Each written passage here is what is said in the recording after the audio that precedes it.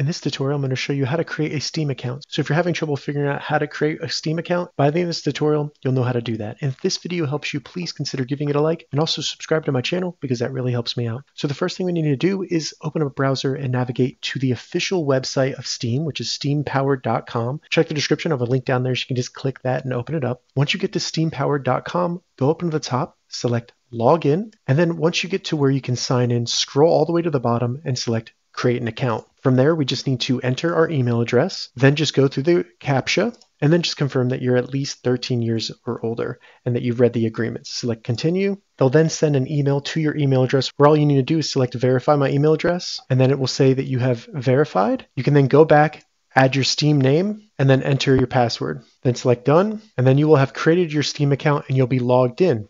If you want to go through the process of installing Steam on your computer, just select Install Steam, and it'll help you download Steam and get it installed on your PC. If this video helped you, give it a thumbs up, and please consider subscribing to my channel.